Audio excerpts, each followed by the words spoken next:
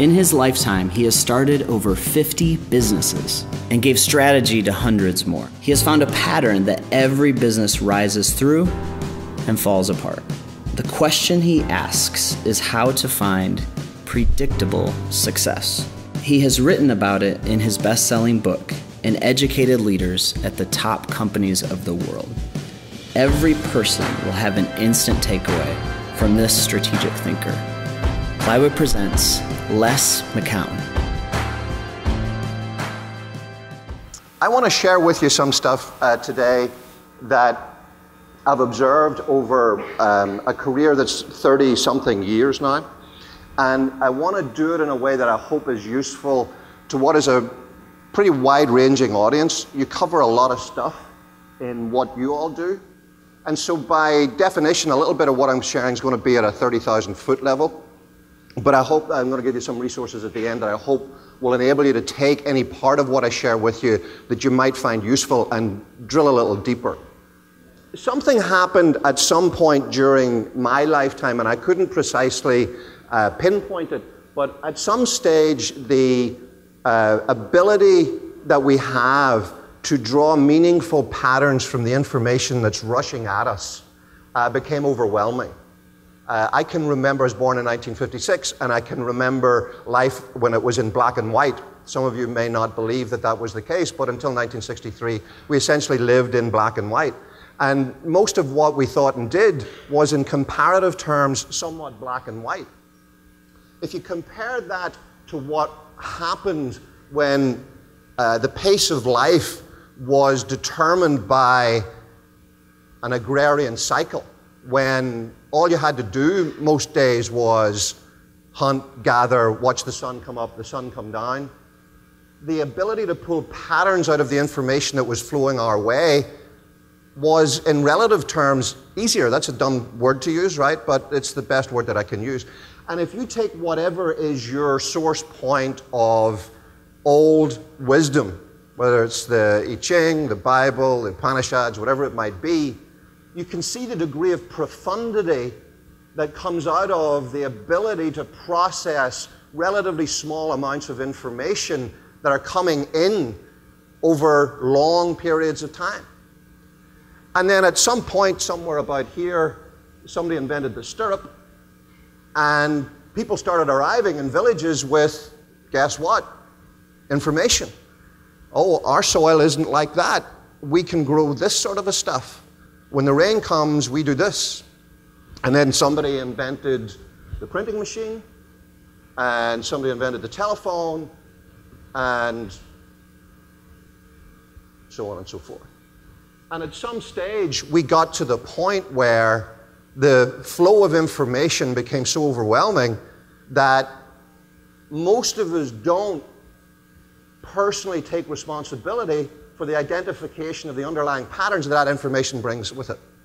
And we outsource it a lot to experts, to pundits. I want to say pundit, just because I like the word pundit better. And what we've seen in recent years is, on a whole realm of activities and areas, our ability to make sense of the information that's coming in economics, in weather, demographics, even how to prosecute a war in these days of asymmetric battles is confusing. We're still at the point where we've got to pretend we understand all of this, and particularly the experts have got to pretend it.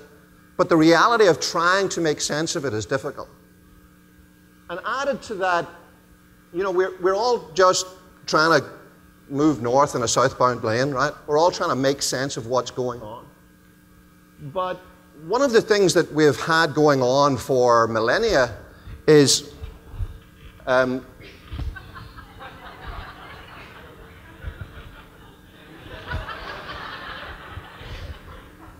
when asking for a bar stool, define the height of the bar stool. Thank you. One of the things that's been going on for years, for millennia, is that any of you conscious of your second voice? You know, it's chittering away right now. You know, who matched that guy's jacket with those chinos. I don't understand why we're in a theater. I really liked that music last night. You know, we've all got that second voice going on.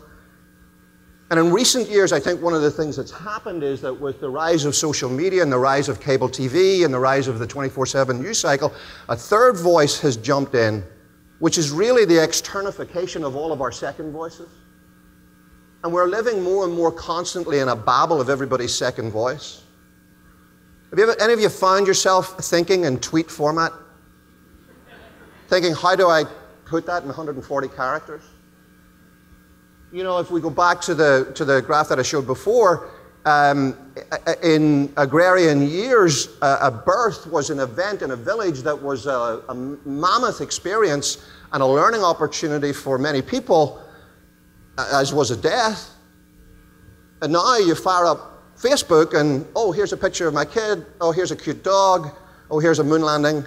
Here's a Mars landing. Here's a picture of a cute dog. Here's the birth. We've got this constant flow of information. And one of the things that it does is it drives down our ability to bring clarity in our own thinking. I'm a great fan of social media. There are a number of people here today that I wouldn't know if it wasn't for social media, and they've become great friends. But I think one of the things that it's doing is it's polluting our ability to see the difference between the important and the noisy. It's polluting our ability to think through the underlying patterns in all of the information that's rushing our way. And if you just tweeted that, by the way, you might not be getting the point. If you give it a hashtag, come see me afterwards. And so one of the things that's happened is that I think we'll all agree that earlier generations, particularly the generations that most closely formed our own mindsets or that we responded or reacted to, many of us, when we look back at the boomers and beyond, see an illusion of certainty. You remember the days when you took a job at a plant and you worked there and you worked upwards and you stayed there. You got a house and you stayed married. You got a family and they grew up around you. I come, as I said, from Northern Ireland, where everybody's only one generation away from the land. We still have a mentality there that the default way to build your family is geographically proximate. But over time, I think what's happened is that we've moved into an illusion of choice. And I'm not against choice by any means. I think choice is a wonderful thing. And I think it's great to be able to exercise it. But I think one of the things that happens is that because we're so overwhelmed with opinion and information, our ability to differentiate between what's a choice that we can make and a choice we think we can make, but which is going to be distended by important underlying patterns, we're losing that ability to see that. And as a result, we cast around and try this and try that, and we form thin roots rather than delivering profundity, rather than delivering things that really change the world. And I know many of you are working to do things that you believe to be incredibly important. So what I want to do for the rest of the presentation today is I want to show you the pattern that I've spent my life trying to understand, and I hope that it in itself will be useful to you. But what I want to encourage you to do while you're listening to this is to think also about your responsibility in the area that you're working in the activity that matters to you, in the cause that's important to you, about the fundamental importance to step away from what's trendy, what's noisy, what's cool, what's hip, what's frequent, what's ubiquitous, and determine for yourself what's important and everlasting and fundamental, because it's on those foundations that you'll build things that will really make a difference. I want to show you what I mean in the world that I live in, which is helping organizations grow, helping organizations succeed. That's what I do. And I want to show you a pattern, and 4 little guys here, guys being a gender-free gender. I'll stop digging at this point.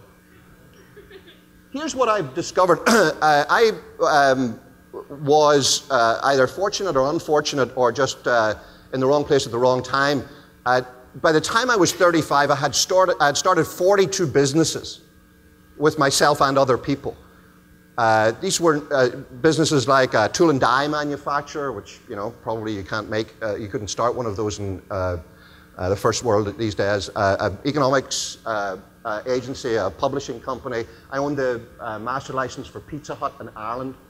Trying to sell flat Italian bread to Irish people, quite a challenge. The Pizza Hut in Belfast is still the only one I know of that has a license to produce fries, chips, because if we didn't have potatoes on the menu, nobody would come in. So I started 42 businesses, and and 2 of them failed, and I learned a lot from those 2 that failed, an awful lot. I then spent 10 years running an incubation company, the equivalent these days of Techstars, Y Combinator. And I built a business, 100 and something people, 13 offices worldwide, helping launch enterprise after enterprise after enterprise. These weren't all businesses, they were not-for-profits as well. And together with my partner over those 8 years, we probably saw somewhere around 3,000 different enterprises both launch and help them grow. And in addition to the 42 that I'd personally worked with, even a dumb Irishman begins to see some underlying patterns. And that was my partner, and he taught them to me. And I'm going to share them with you now, without any credit for him. I'm not even going to tell you his name. And here's what I discovered over those years. Every enterprise, every organization goes through 7 stages. These stages are unavoidable. There is no way that you can't go through them.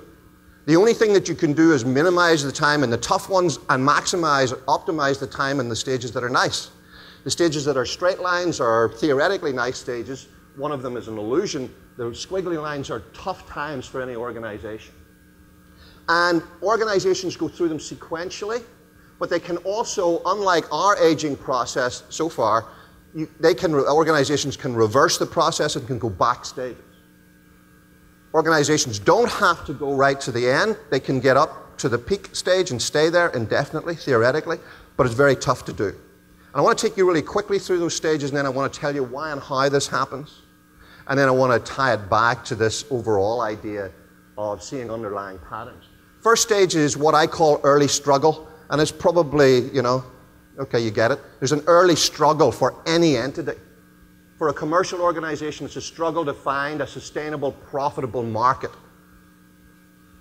For a not-for-profit or a cause-based or a mission-based organization, it's a struggle to find your voice and an audience for that voice. Any of you started something and struggled to really find your voice, really understand how to communicate it in a way that snaps with people, that they say, I get it and I want to help? That's the early struggle phase. Typically takes 3 to 5 years, though that's a huge exaggeration. And to tell anybody under 30 years of age that the early struggle phase is between 3 to 5 years, forget it at that point. Ain't going to happen. We're going to make this happen in a year. If you can do that, that's fantastic, and there are some outliers that make that happen, but typically the early struggle phase to really get any organization to the point where it has got its defined purpose and a future sitting there ready to be taken, as opposed to having to scrabble to stay alive, takes 3 to 5 years. Once you get through that stage, and of course the whole point there is that it's a race against time. It's a race to get there before your resources, emotional, physical, financial, all sort, before they run out. If you get through that, you get to the stage that I've given the most complicated name of all, which is fun. And it's fun because it's fun. It's fun because it's not early struggle anymore. It's fun because you've got traction. It's a commercial organization, you've got revenue. If it's a cause-based organization, you've got revenue. Revenue's good, right? Wherever it may be coming from. But most importantly, you know your market. You know who you're talking to. You know who likes your voice. You know who responds to it. And now it's about mining that market. It's about doing the thing that you were meant to do. And the business, the organization, the venture grows rapidly. Here we're in pure evangelization mode. And people are coming to what we're doing because we've got a tight, excited team that have got the basic resources they need to do what you need to do. It's an exciting time, and this is how most people think business, organizational growth, enterprises should be and are. And most people think we've arrived at this point. But what happens is that with that success comes growth. And the enterprise grows and it becomes complex. And we begin to have to do things through layers of people, through layers. That's not my Swedish cousin, layers, by the way. Layers. Get what I'm saying here? Layers. Through layers of complexity.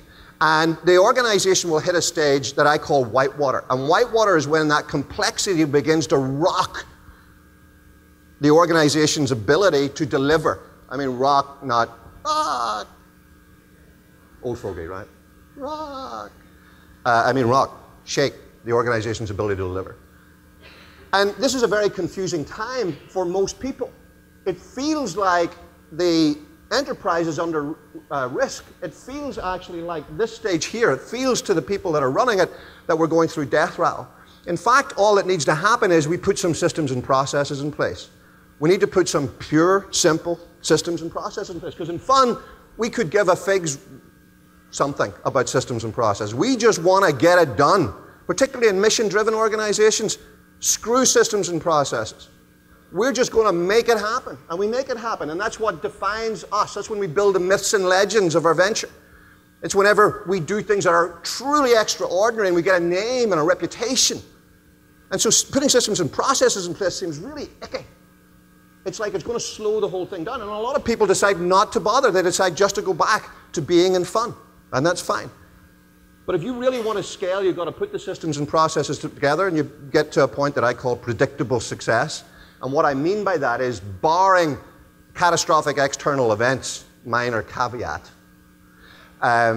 you can set your goals and achieve them with relative ease. And you can scale your enterprise to whatever size the arena that you're working in will allow. In business, you can scale it to whatever size the industry will allow. So if you want to scale, if you truly want to make a massive difference, not everybody does. Some folks are doing micro superb work, and for them it's right to stay in fun.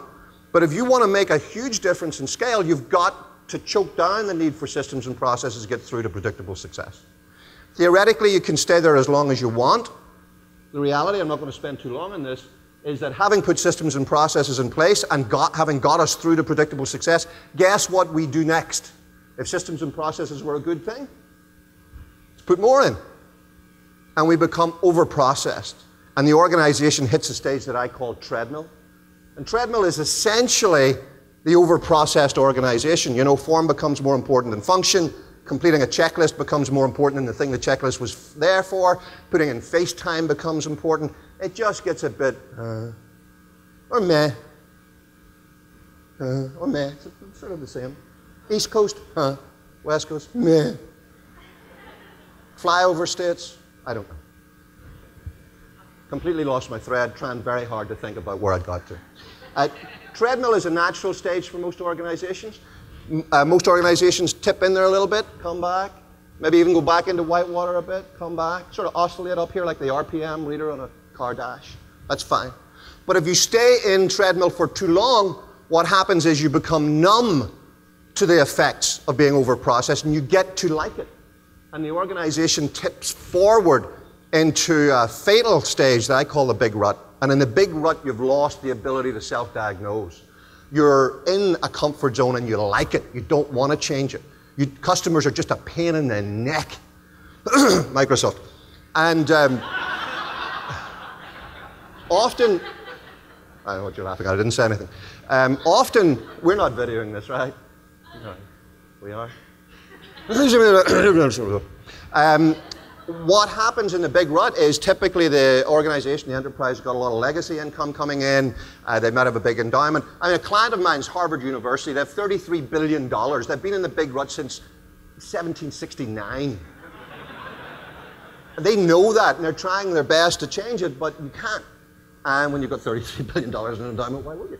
And once you've hit the big rut, what is going to happen is you will eventually, it may take a very long time, but the entity will slide forward into the death rattle and it will die in its current state. People might buy out the name, the customer list, the patents. Kodak are going through this process now.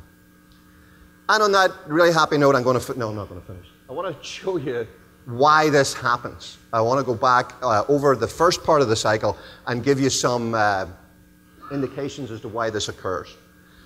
At the outset of every venture of any validity, there's someone who's got the initial vision.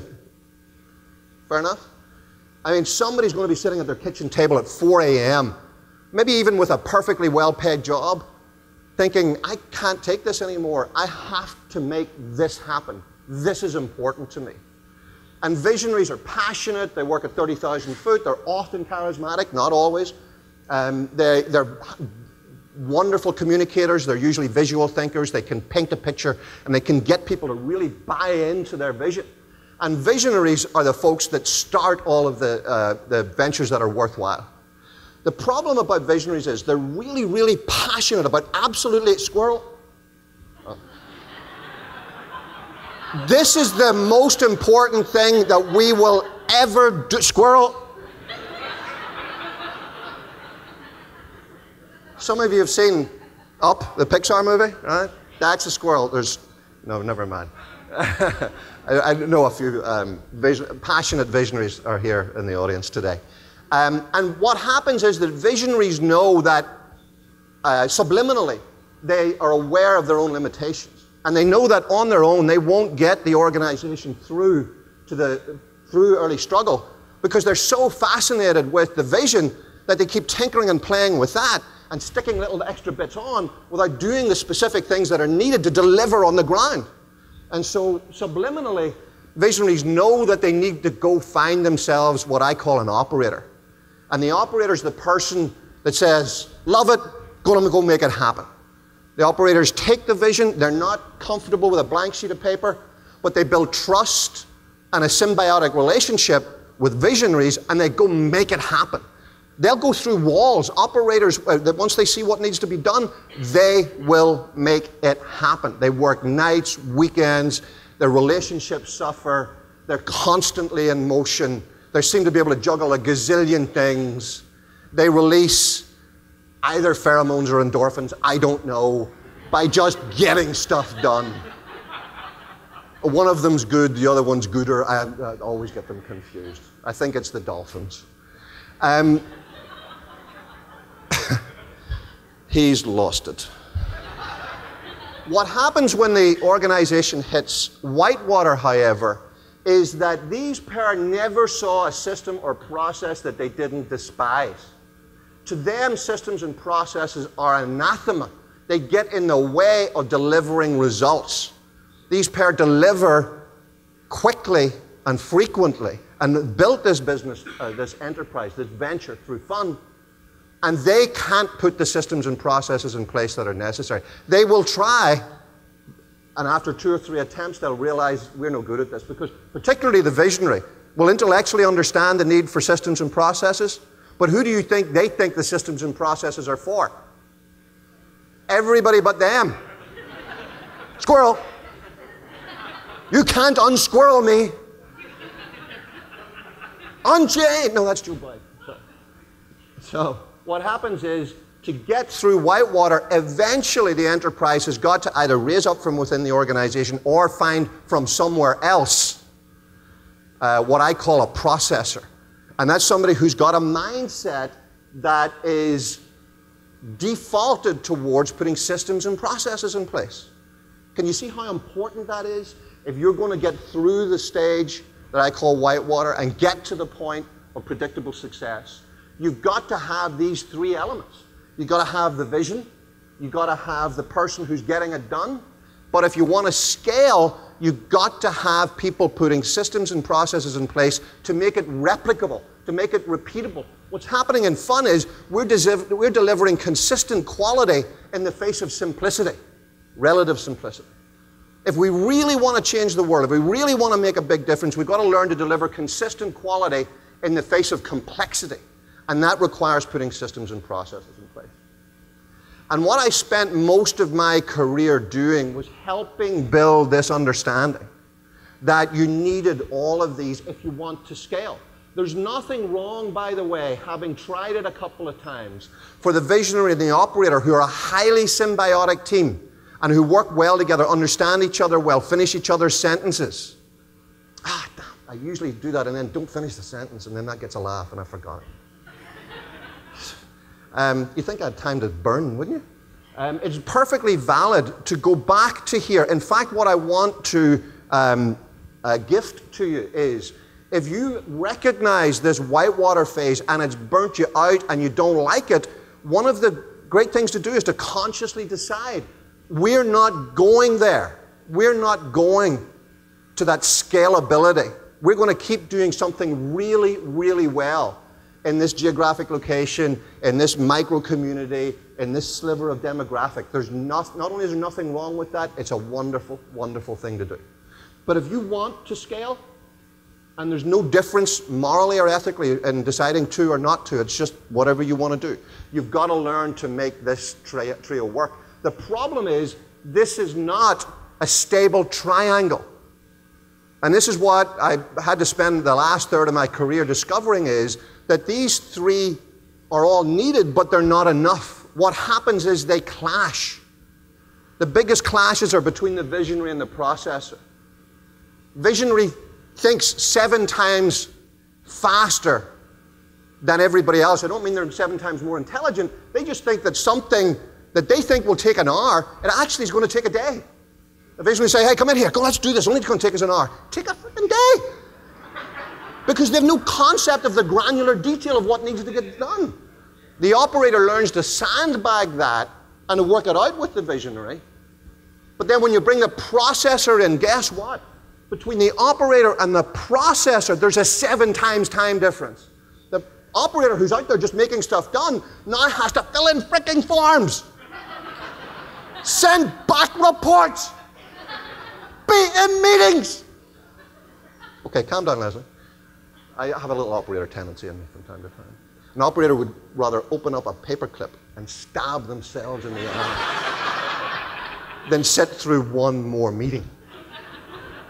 And so there's a 7 times differential here as well. But guess what that does between the visionary and the processor? There's a 40, almost a 50 times perception difference in the time it takes to get things done. So the visionary feels like they're being dragged down into molasses. Or as those of us who speak proper English would say, treacle. They don't get the treacle immersion. Try another tack. Okay, I'll rework that one in the nightclubs over the next 3 months. What I discovered was that in order to get here, when I watched teams that really understood how to deliver high performance on a consistent basis, on a prolonged period, these 3 natural styles, we're all by default, 1 or usually actually 2 of these. We've got a primary style and a secondary style, the visionary operator and processor. If you want to, by the way, you can go take a free quiz, synergistquiz.com, and find out what your own style is if you don't already intuitively recognize it. Synergistquiz.com. When I see high-performing teams work, what happens is the members of the team learn subliminally. It usually takes between 2 to 4 years, which is a very long period of time, which is why so few organizations get there. They learn to step outside the constraints of being a visionary operator processor, not stop being a visionary operator or processor, but learn that they've got to go beyond that to a role that I call a synergist role. Didn't need to give it a name, but I did because it's what I observed was that visionaries and operators and processors learn to say, you know what, I can't just scratch my visionary itch. I can't make every meeting into a brainstorming session. I can't just walk in every Monday morning with a new fad book and give it out to everybody and say, this is what we're doing, there's nothing more important. Squirrel. Operators needed to learn to sit in meetings. Processors needed to learn not to bring PowerPoint to everything they needed to do. He says, ironically pointing to a PowerPoint. It's actually Apple Keynote, so I'm cool. That said, I hope this model has been helpful to you. I've got a couple of books. One of them's in the pack that you can buy that the folks have put together. Predictable Success covers the life cycle. The individuals, the styles are in a book called The Synergist. But what I want to point your attention to is if you're really interested in this question of pattern recognition, I want to recommend 2 books to you. One is Christopher Alexander's book, A Pattern Language. It's about town planning, but it's wonderful, it's beautiful. And it was the book that made me recognize that there would be similar underlying patterns in the development of organizations. It's well worth a look. And a very hard book, Julian Jaynes' Origin of Consciousness, The Breakdown of the Bicameral Mind. I don't even understand the title. And I've read it 4 times. but there's some stuff in there about how we think and recognize patterns that's beautiful. I hope this has been helpful. I hope it's been enjoyable. It's been lovely to be here. Thank you.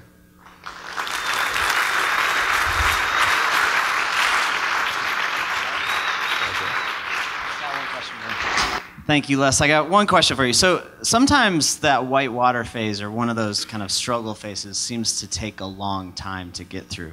What words of encouragement could you give if people were in those phases right now? None whatsoever. You're screwed. I would say that what has been a great pleasure for me is noticing that simple recognition. One of the things that I worked out really hard was to try to make these words and phrases and vocabulary intuitive.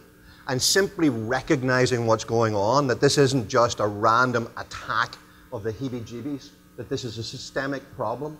We need to bring a processor in, that the founding group will react against that and find it really tough. But if they want to make it happen, they just got to keep biting their bottom lip and force through it. So just recognition of the thing is 80% of the battle.